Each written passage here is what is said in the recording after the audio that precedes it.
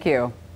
A lot of teachers are creating lesson plans surrounding the Capitol riot fallout, but one local teacher is actually there. Yeah, he is physically there. He is a National Guardsman deployed to Washington, D.C. to keep the city safe. The week-long deployment got extended, but this entire time he has not stopped teaching.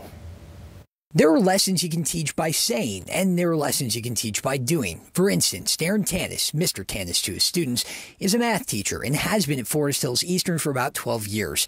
But far away from the realm of square roots and fractions, he's teaching his students something much more important, something about commitment, even if he doesn't see it that way. No, I don't feel like I'm doing that much, really. I feel like I'm just trying to do my best to support them. I don't feel like I'm working any miracles, you know. Mr. Tanis is a hit with his students, and we know because we asked them this week. He's really personable and can connect with every kid in the room. I struggle at math, so it's a little more difficult for me. I get frustrated easily, but he would always be there to help me get through it. So that's a little bit difficult, I guess, with him being gone. You probably noticed the Army fatigues in Mr. Tanis' Zoom call. In a year that's taken away teachers' abilities to see their students face-to-face and only over video calls, Mr. Tanis has had even that robbed of him.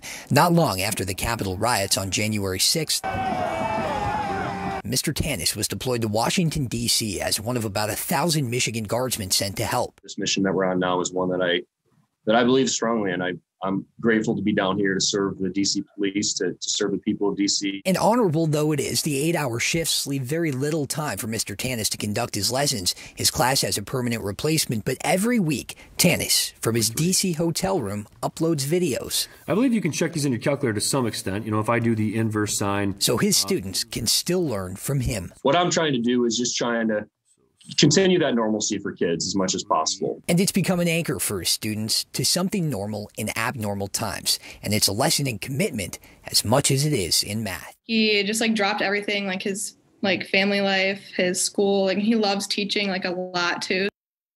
Yeah, and you can tell, and on one of the very few Zoom calls this year that Mr. Tanis could get on, his students surprised him and held up signs thanking him for what he is doing. He's doing a lot. He told us actually that gesture moved him to tears. So, well, talk about commitment to the job. Yeah, and practicing what you preach too. When you are a teacher, you have to lead by example. And exactly, he's doing that. Committed.